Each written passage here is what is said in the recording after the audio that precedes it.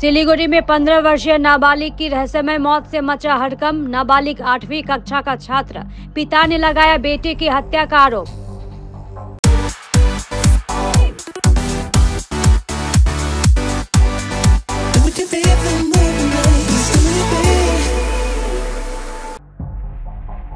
सिलीगुड़ी में 15 वर्षीय नाबालिग की रहस्यमय मौत का मामला सामने आया है। मृतक का नाम शुभजीत रुद्र है।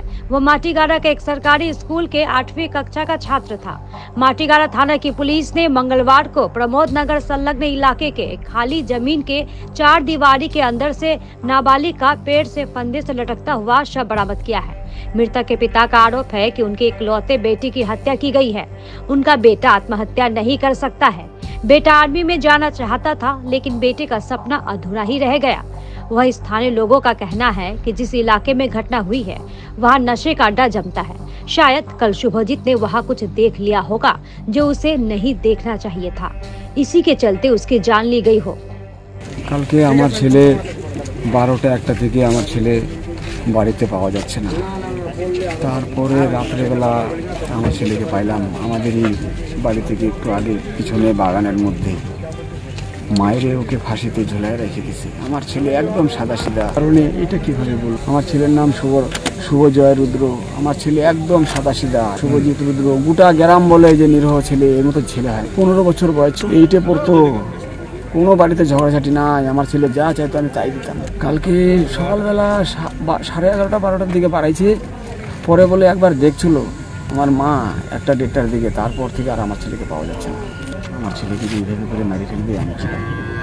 নইলে ছোটো নিশান আছে। আমার ছেলেকে প্রথমে আমার ছেলের সেন্টার গেঞ্জি পেঁচায়ে গলার মধ্যে মুখের মধ্যে ঘুষি মাইরে আমার ছেলেকে বাঁধে রাখে চিকন একটা নারকেলের রশি এমনি শ্যাম্পুল লাগায় রাখছে। আর আমার ছেলে এইভাবে করে আছে আম গাছের একটা ছোট ডালের মধ্যে। এইভাবে করে আমার ছেলে আছে, তাকায় আছে। আমার ছেলে এখান দিয়ে হালকা নীল হয়ে আছে।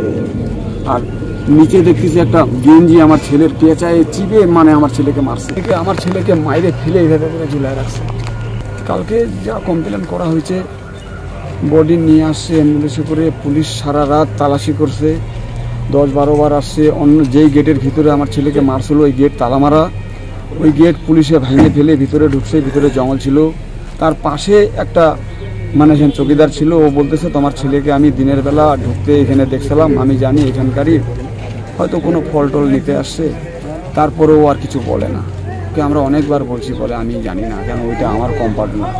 একটাই ছেলে আমাদের বংশেরই একটাই ছেলে। আমাদের বংশেরই একটাই ছেলে। আর আমার 2 মেয়ে আছে। আর আমার ছেলে পেলে নেই, আমার ভাইয়েরও ছেলে পেলে নেই। আমি তো যখন ডিউটি যাই 8টার দিকে, তখন আমার ছেলে ঘুম থেকেই উঠে নেই। আমি আমার ছেলেকে দেখি। ওর কোনো টেনশনও নেই। ও জানে না ফাঁসি দেওয়া কি। ও কথা বলা শিখে নেই। এমনি 5.5 ফুট লম্বা। ওকে বললে ও বলে আমি আর্মি জয়েন করব, আমাকে টাকা দাও, ব্যাংকে রাখবো। ব্যাংকে 7,000 টাকা রাখছে, আরও টাকা জমাইছে ও। হ্যাঁ, ও বলে আমি আর্মি জয়েন করবো। ও লম্বা হচ্ছিল, খুব লম্বা। ও কিন্তু যেখানে পাওয়া গেছে ওখানে কোনো কিছু নেই, কোনো নেশার কোনো কাগজপত্রই নেই। খালি একটা 2-3টা আম গাছ আছে। আম গাছের মধ্যে আমার ছেলেকে মাইরে ফেলে চিকন নারকেলের রশি 1 ভাঁজ। ওই লোড আমার ছেলে নিতে পারবে না, ছিঁড়ে পড়ে যাবে। আমার ছেলে তো হাঁটু এরকম করেছিল, হালকা খালি এইভাবে রশিটা ঝুলতেছে এখানে। दूसरी तरफ प्रत्यक्षदर्शियों का कहना है कि शुभजीत घुटने के बल रस्सी से लटका हुआ था, जिससे साफ है कि शुभजीत की हत्या की गई है। আমরা যাই তো দেখছিলাম যে গাছের সঙ্গে লটকা আছে, পা নিচে একদম মাটির সঙ্গে লাগানো পা, আর গলার মধ্যে ফাঁস আছে, কিন্তু আবার ওর গায়ের গেঞ্জি দিয়ে মুড়ানো আছে গলাটা।